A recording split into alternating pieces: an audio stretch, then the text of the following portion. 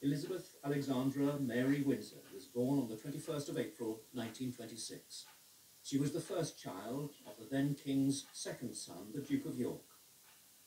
This was the young Princess Elizabeth at the age of 4, visiting a photographic studio in London. Her life then was comparatively carefree. It was the abdication in 1936 of her uncle, King Edward VIII, that unexpectedly placed Elizabeth in direct line to a throne. Her father became king.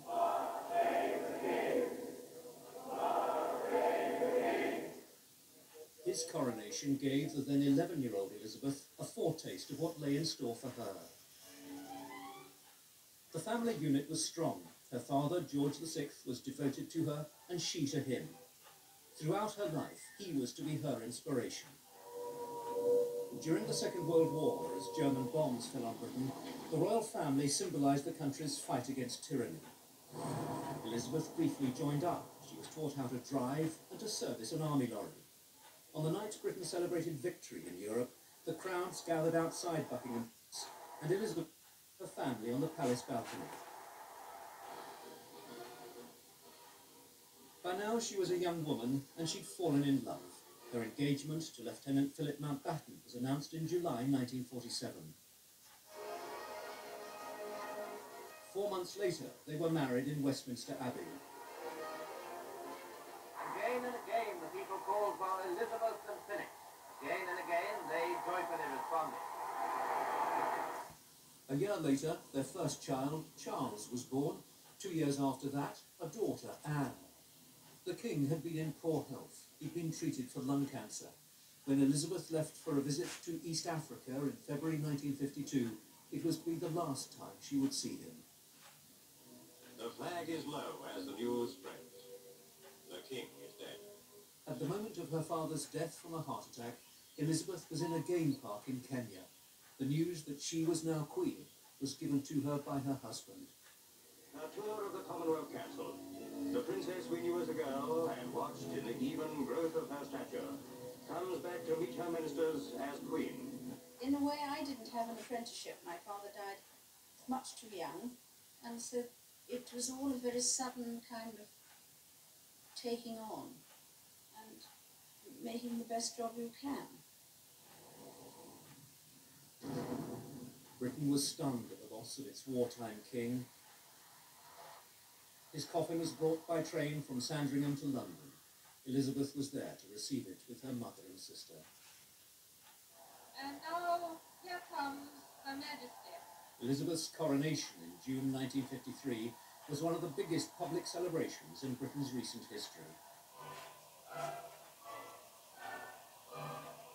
For the first time, television cameras were allowed into Westminster Abbey. The ceremony was broadcast to millions. The moment of the Queen's crowning is come. As Elizabeth was crowned, she accepted what, to her, was a sacred duty, an obligation to serve, which was to set her apart for the remainder of her life.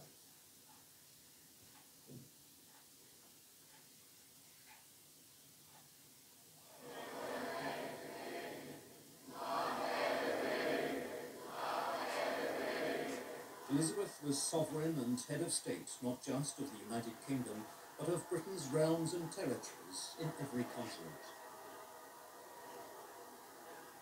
Sydney-siders turn out to greet their queen. In late 1953, she set off on the first of many overseas tours, with a 6-month trip to Australia, New Zealand and the Pacific. I want to tell you all how happy I am to be amongst you, and how much I look forward to my journey to Australia. This is a joyous, fine, tingling welcome.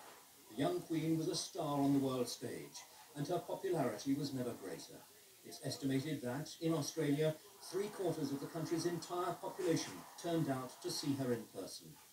But as the 1950s gave way to the swinging 60s of the Beatles, attitudes started to change. Old certainties were questioned. The monarchy was seen by some to be stuffy and out of touch. By the late 60s, the palace realised that it needed to take the initiative. The result was a groundbreaking television documentary. The film Royal Family showed the monarchy as it had never been seen before.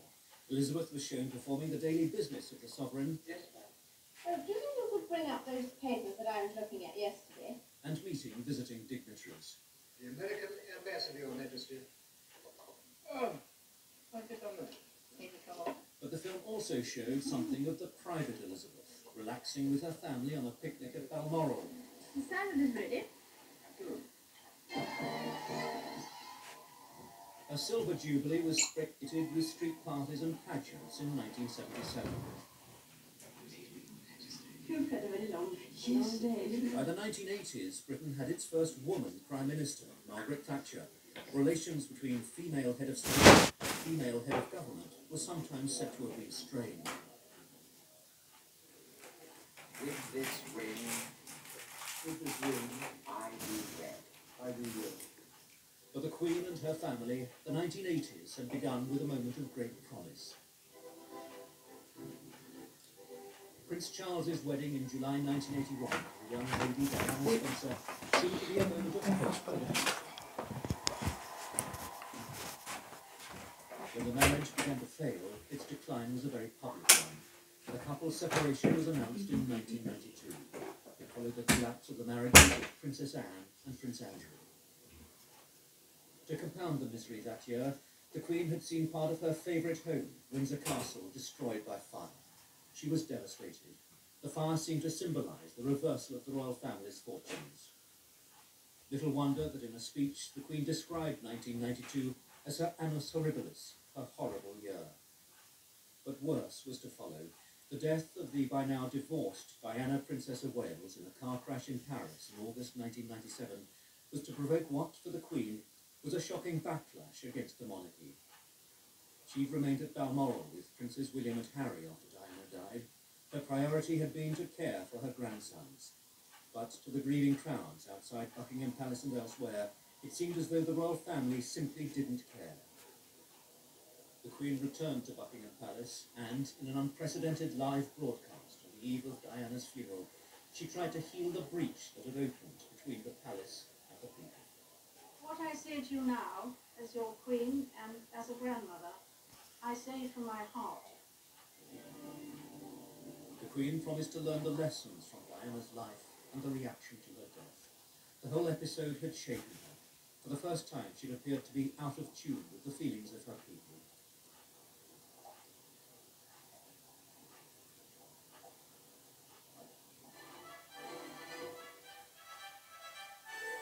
With Charles's marriage to his long-term companion, Camilla Parker Bowles, in April 2005, the royal family was finally able to turn the page on the domestic anguish of previous decades. It was time to move on. For the Queen, it was a moment of relief, and in the years that followed, with scarcely any lessening of her workload, she appeared to enjoy her role with renewed enthusiasm. In 2011, she was at Westminster Abbey for the wedding of her grandson Prince William to Catherine Middleton. It was a moment when the public's appreciation for the monarchy seemed to be reconfirmed. A few weeks later, at the age of 85, the Queen made one of the most important foreign visits of her reign when she became the first British monarch to visit the Republic of Ireland. She laid a wreath in memory of those Irish nationalists who'd risen up against the crown, and at a state dinner in Dublin Castle, she spoke with regret about Britain's treatment of Ireland. With the benefit of historical hindsight, we can all see things which we would wish had been done differently, or not at all. The following year in Belfast, she met and shook hands with Mark McGuinness, a former leader of the IRA who by then was Deputy First Minister of Northern Ireland. It was another significant gesture of reconciliation. Her Diamond Jubilee in 2012 confirmed the nation's regard for a monarch who'd reigned for 60 years. Mr. Bond, it was also the year when the Queen showed that she too could spring a surprise.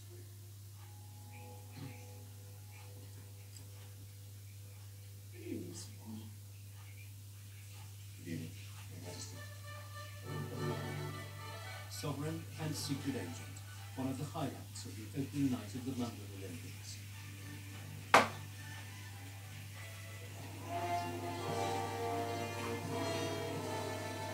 time of her 90th birthday in April 2016, she'd become the United Kingdom's longest reigning monarch, its oldest, and few would disagree, one of its most deeply respected. She continued with her public duties well into her 90s. There was further family turmoil, though.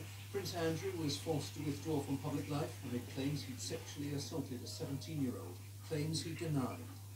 And then the Sussexes, Harry and Meghan, decided that they wanted to step back from royal life. They moved to California and gave a television interview in which Meghan made damaging criticisms of the royal family.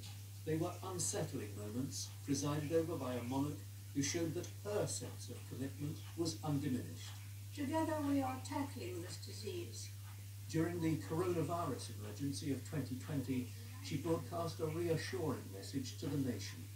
We should take comfort that while we may have more still to endure, better days will return. We will be with our friends again. We will be with our families again. We will meet again. Her words seem to encapsulate her role as monarch, drawing on her own long experience to help settle the nation at a moment of difficulty. Her resilience was evident again in April 2021, when her beloved husband Philip died 2 months short of his 100th birthday.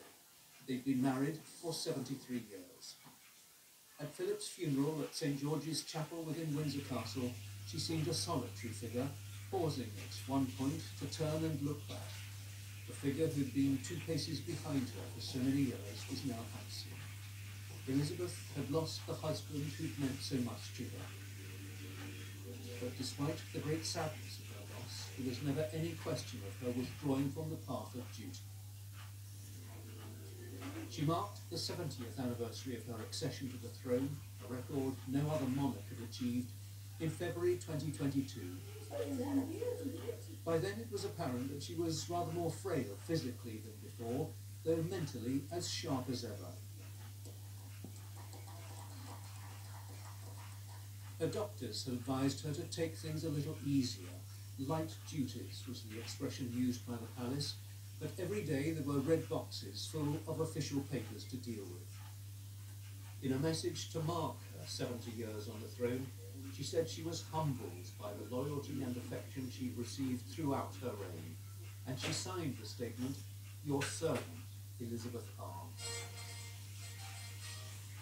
By June 2022, and the public celebration of her Platinum Jubilee, her declining health limited the events she could attend. There was, however, a delightful surprise. A pre-recorded appearance, somewhat chaotic tea party with Paddington Bear. Perhaps you would like a marmalade sandwich. I always keep one for emergencies. So do I. I keep it in here. Happy Jubilee, ma'am. And thank you. Poor thing. That's very kind. This was a monarch at peace and enjoying herself. On the final day of the Jubilee celebrations, there was a final appearance on the balcony of Buckingham Palace.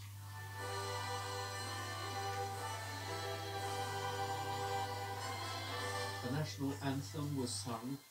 A much-loved monarch acknowledged the many thousands who'd waited to greet her. The crowds cheered and cheered, but finally it was time to go. The Queen turned to depart from the balcony on which she'd first been seen as a baby.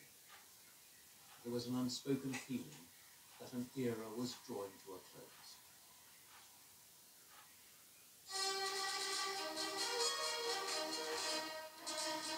Throughout her reign, Elizabeth II embodied the strengths of a constitutional monarch, a constant and reassuring presence at the centre of our national life.